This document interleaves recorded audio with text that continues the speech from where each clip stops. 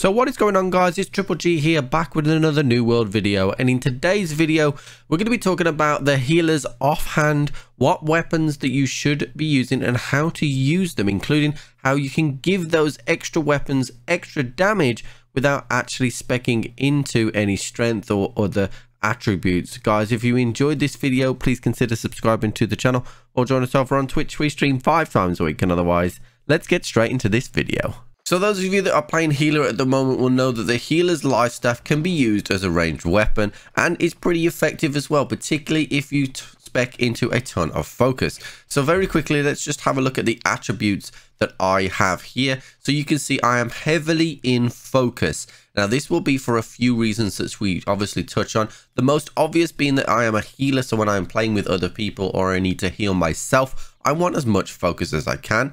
I also have 68 constitution.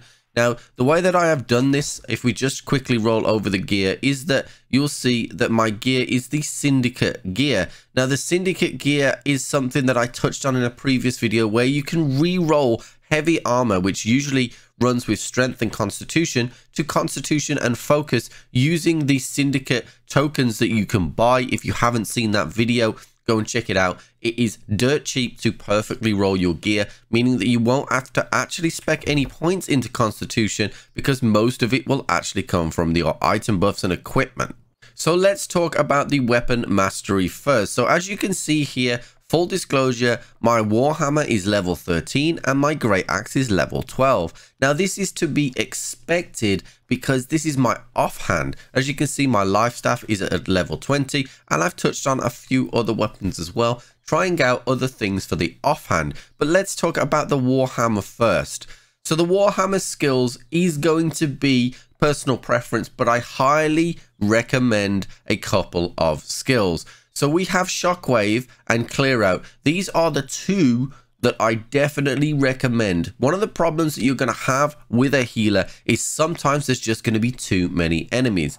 Now, Clear Out here will allow you to swing around and knock enemies back. This works 90% of the time. The only time it will not knock an enemy back is obviously A, if they're resistant to knockback, or B, if they're currently in the middle of an attack, it may not knock them back. The other one is Shockwave. Shockwave is brilliant for both PvE and PvP and can stun a multitude of enemies at the same time. Then you want to just be buffing those abilities as well. So with the hammer, you're going to be buffering with fragility. You're also going to be buffing with meteoric crater, which will expand that radius as well. I like to take Mighty Gavel here as an overhead leap. It's an incredibly fast attack. So if you are stuck and you just need a quick heavy hitting attack, Mighty Gavel can work really well. And as you're going through, I would expect you to pick up things like Concussive Impact, will give you 15% damage against those targets affected by the buff. So when using the Great Hammer, I highly recommend that you use a combination of heavy attacks with the Great Hammer and then use your stun abilities as well. So what I like to do is actually hit the heavy attack first, which will then allow me to follow it up with the knockback. Now this enemy was using an attack, so I couldn't knock him back, so I can use the stun mechanic, and if he was still alive, follow that up with another heavy or the actual Mighty Gavel, which would have slammed down on the ground. This means that you are pretty effective it obviously taking on a 1v1, and if there was a multitude of enemies, we're going to be able to knock them back. And this is really effective. It doesn't matter how many enemies you have, we can kite as many enemies as you want here, and then once we've got them all into a relatively same place, we can then use our sweeping ability to knock them back. Now again, they were attacking here, so I can stun all 3 of them at the same time here, allowing me to reposition, maybe pop one of my healing things, and then come back in and hit them again. The hammer is something that you can definitely use to help you clear some of the content.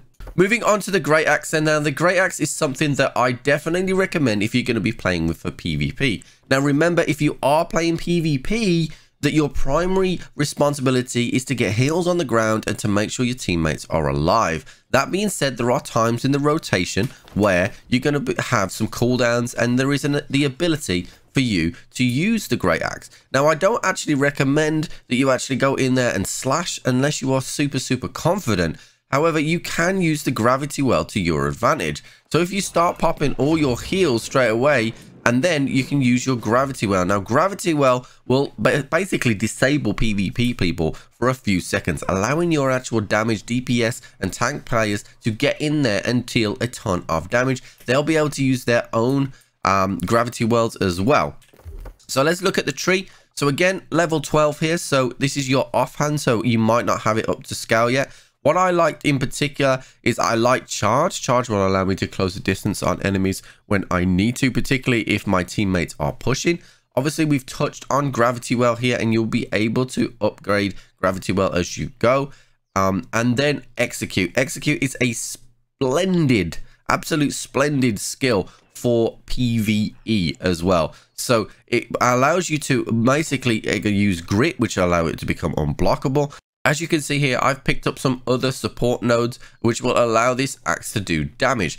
However, while we're on the subject of damage, once you get to max level, I have not done this yet because I am not max level. Once you have got to max level, you'll see this great axe at the moment that I have has a gem in it. This gem will basically convert some of this damage to void. What you're going to want to do is obtain an amber gem. Now, I've got some gems from the dungeons. They are in my storage at the moment. I am not using them yet. The amber gem will allow you to use the damage from focus to actually scale damage. Now, remember when we looked at the attributes here and I showed you that I was purely on focus, we only have 27 points in strength. Now, our hammer and our great axe use strength, so we are obviously down some damage here. If we put the amber gem into the great axe, this will allow the great axe to scale off focus, meaning that we will still have a ton of damage when we are actually in combat. So it works really, really well. If you are struggling as a healer with some of the solo content, that is what you want to do. Go into the dungeons, LFG, find yourself an amber gem. The only reason that I am not slotting one in right now is I want to save my gems until I am max level. So there you have it, guys. That is it for today's video. This was requested in the comments section, so if you have enjoyed this video, please consider subscribing to the channel. Any comments, likes really do help this video and the channel, so I really do appreciate everything that everyone has thrown at me so far. And otherwise, I'll catch you on the flip.